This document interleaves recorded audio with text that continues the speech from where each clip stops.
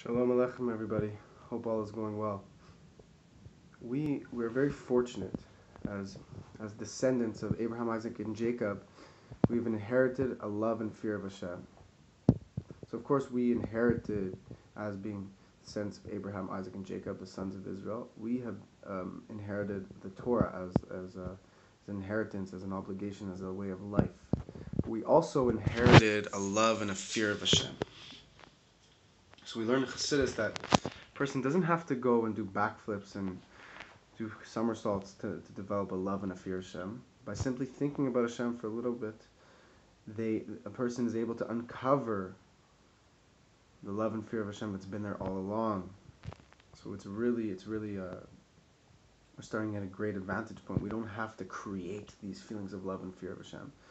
We just have to uncover what's already there. How do we uncover what's already there? Good example that Baruch Hashem I've been able to use, a good way of helping me work on my love and fear of Hashem is we use examples situations that we find ourselves in. Let's say, for example, a person's parent makes delicious food for them, and they feel their parents' love for them when they make their favorite dish. And that food is an expression of their parents' love for them. They feel very great comfort when eating this food. And to the point where a person, if he's walking down the street and he's away from home, and he's been away from home for a while, if he smells the same smell that their parents' food used to smell like, they're going to feel aroused, a feeling of love and a love for their parents and a longing and missing their parents and the desire to be reunited with their parents.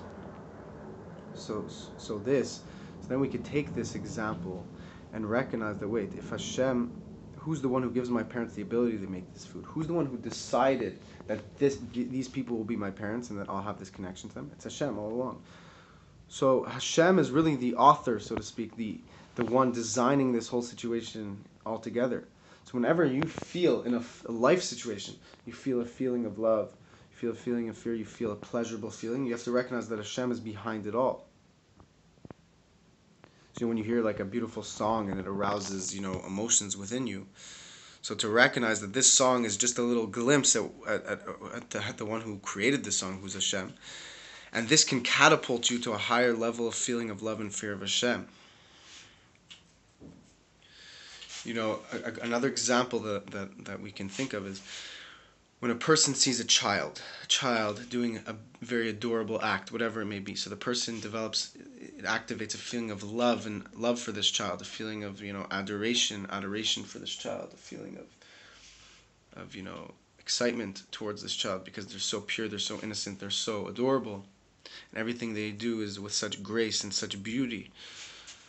So we can use this to remember that we are Hashem's children.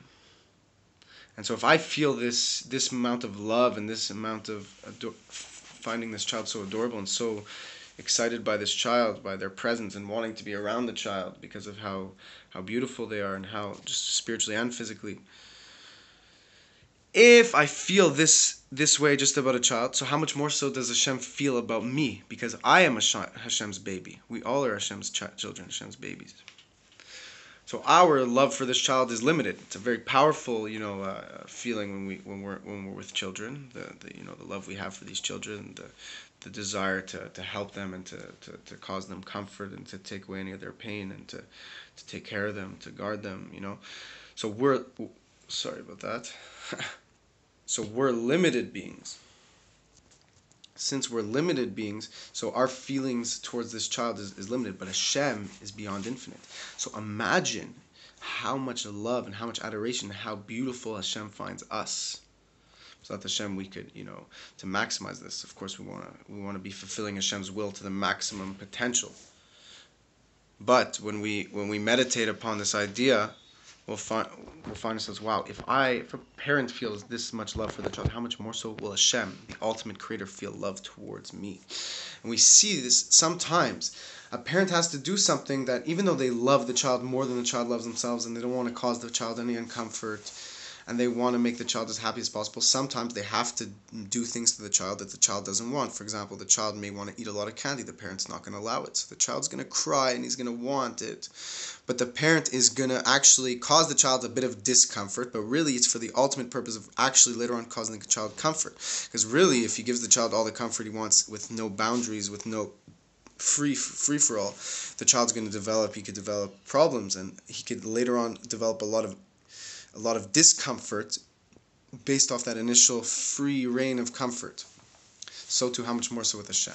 That the child eventually will recognize fully that the parents restricting them from eating all the candy and restricting them from doing what they wanted actually helped them develop into the person they are today, the good person they are today. So the child will appreciate that. So how much more so should we appreciate when we find ourselves in difficult situations and challenging and troubling situations? That if Hashem is willing to put us in this uncomfortable situation, that there's a greater purpose here, that it's really for the ultimate purpose of bringing us the true comfort. The days of Moshiach, B'ezrat Hashem, will have eternal comfort with the revelation of the Creator. And it's important that we know that in the end this will all make sense, because Hashem feels our pain more than we feel it, and we are truly a part of Him. Therefore, if He's putting us in this difficult situation, we have to reflect, we have to make ourselves smaller in the sense to recognize how much greater Hashem is than each and every one of us, how much more He knows, and how much more He cares about us than we even care about ourselves. And when we come to know this, we don't just understand it, but we bring it into our emotions, into our reality. It becomes infused within us that Hashem loves us more than we love ourselves, and He wants the best for us, and every situation we find ourselves in is for the good. When we recognize this, we'll be able to live our lives in a way of accepting Hashem as King over us. And then every mitzvah, every positive deed we do will be in a way with force and with excitement. Therefore, we have to take this recognition and live it. It's not enough to just understand it, but to act upon this recognition that Hashem is the only true reality, and we are just an extension of Him, and He's the one who gives us every fiber of life comes from Hashem. And of course, if you're a Gentile, you can use this energy by fulfilling the 7 laws of Noah, by recognizing that your purpose is to bring service of Hashem through the 7 laws of Noah into the world and to spread with others, and that ultimately completely prepares the world for redemption, where Jew and Gentile will all see Hashem's revelation throughout the entire world. May Hashem bless you, and may we merit to reach this level now. Thank you. God bless you.